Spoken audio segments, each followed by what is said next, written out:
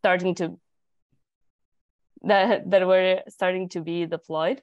So today I'm not going to talk specifically about the robot evaluation method that we developed to go through the evaluation of these robots, but instead I want to focus specifically on the teaching of the contributions of this research through this new course, C327, Construction Robotics.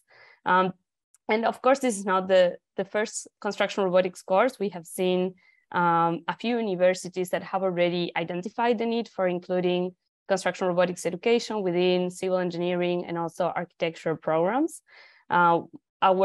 Specifically for our class, we developed a project-based curriculum as a way to, really as a mechanism to enhance this ecosystem from research to practice. So this course was a 10-week course with 2 90-minute lectures per week. Here is the website of the course. If you're curious after, you can access the full syllabus and a bit of more details. The main goals of the course were to be able to introduce on-site construction robots that were already being deployed, both from in industry, but also robots that were being developed from academia, assess these robots using the consistent evaluation method, become familiar with state-of-the-art research like human-robot collaboration, and also to connect this robot application with to the project objectives, deploying frameworks like the equity, economy, and ecology, and also VDC framework. So, and one of the key components of the class is the course project that matched general contractors, the robot companies, and 2 graduate students to evaluate through these 10 weeks the safety, quality, schedule, and cost impacts of robots. The students worked independently throughout 8 of the 10 weeks, and they were given a blank template of the framework, and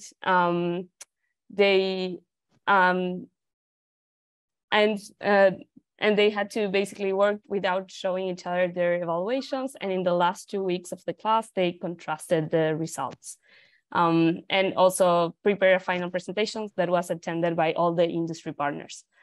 Obviously, we saw really a lot of benefits from this like student and professional collaboration, which really enriched both parties. On the one side, for the students, it was a way of not just having an abstract project of evaluating a robot, but they could really ground it in a real construction project.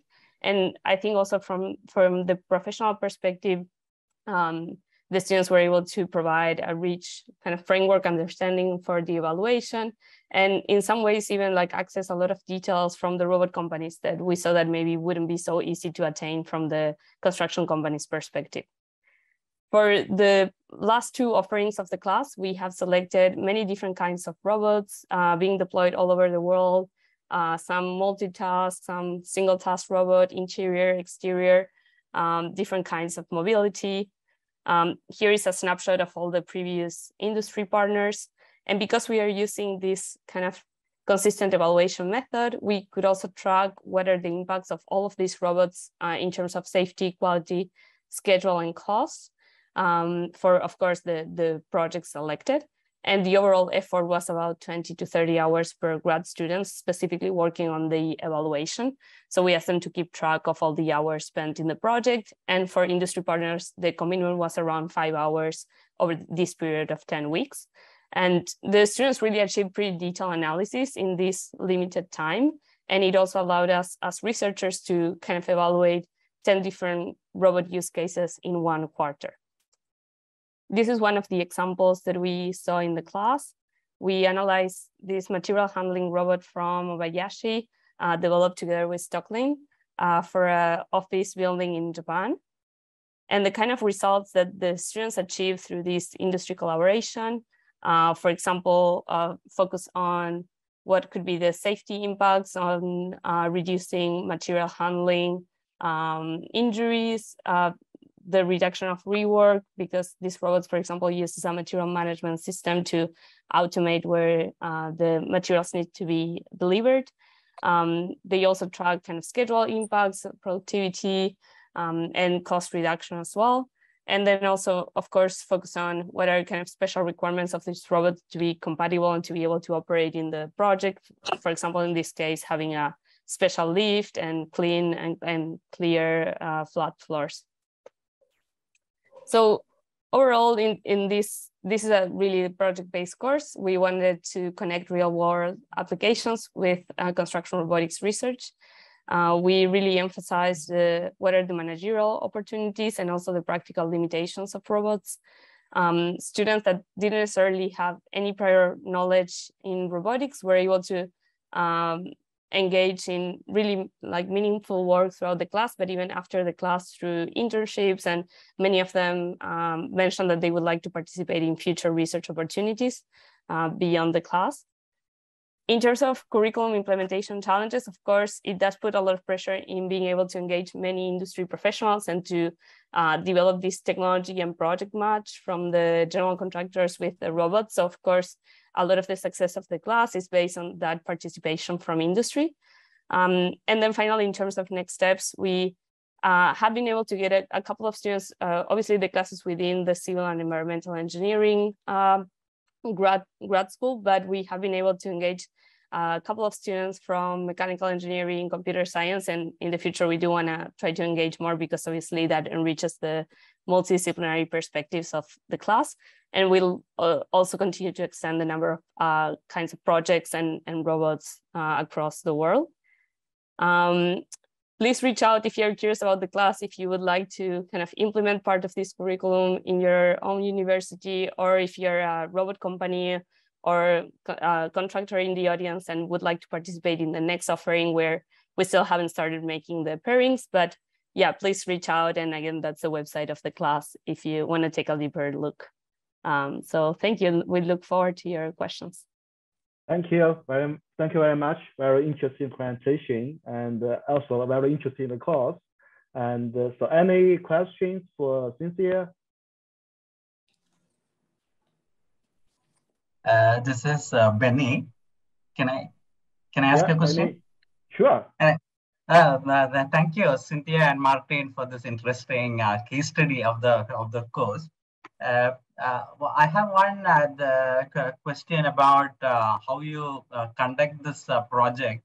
So these students go to construction site, see how the robot works, or is it just based on videos? How exactly is it done? So in some cases, the students have been able to go to the construction site and really measure the workers in the field and contrast the traditional like production data to the robot data. Even in some cases, we were able to bring the robot to the construction site. But of course, because it's only 10 weeks and sometimes due to like logistics and COVID and all of that, it's sometimes not possible to bring students to the real project. So then we rely on that collaboration. So the industry partner maybe goes to the project or has data already collected from the project that they can provide to the students. Oh, okay, right. So, do you also look at simulation to find out what is the potential for the robot on a construction site? Is that part of the course evaluation of the potential to save time, cost, and all that? Yeah. For example, in the case that we showed for Obayashi, something that we wanted to really play around was with the fact of what happens if we have two robots working also during the night shift. And we do those kind of simulations as well to understand what could be the impact of the robots. Yeah, I think my next presentation deals with this issue of simulation. So it will be interesting to see. Okay, right. Thank you. Thank you. Thank you, Benny. Any other questions? Yeah. Hi, yeah, Jensen, please. Yeah. Please go ahead, Jensen. Professor Martin, excellent presentation. I have a similar question with Professor Benny. Like for deploying students on construction sites, you need to have a collaboration with that before the course starts, or you need to tell them like students will be coming to the sites. Is that kind of a pre-activity you do before the course? So we start like about, I would say like a quarter before we start the class, engaging with the industry professionals to understand what could be a good project to study. If they already have deployed a robot or are ongoing in a pilot project, that they could share the data with the class or offer the project for a site visit. So we do, I think, yeah, on the side of the teaching team, that's it starts a little bit earlier. But from the student side, they basically, on the first week of the class, we show them all the possible pairings. So those are already established, and they only kind of pick that. We do like a big networking session with all the industry partners, and they get introduced to the students. And from then on, they kind of, the students coordinate directly with them. It sounds like an excellent opportunity for the students. Yeah. Thank you. Jason, maybe a short question from your side. Yeah, thank you, Zhenghua. Thank you, Cynthia and Martin, for the very nice presentation. I have a quick, really short question. So, is there any prerequisites for using this curriculum? I saw it's a junior level curriculum. I would say for somebody totally new to construction, it would be maybe a little challenging, although we have had students from mechanical engineering, CS, but they have a technical background.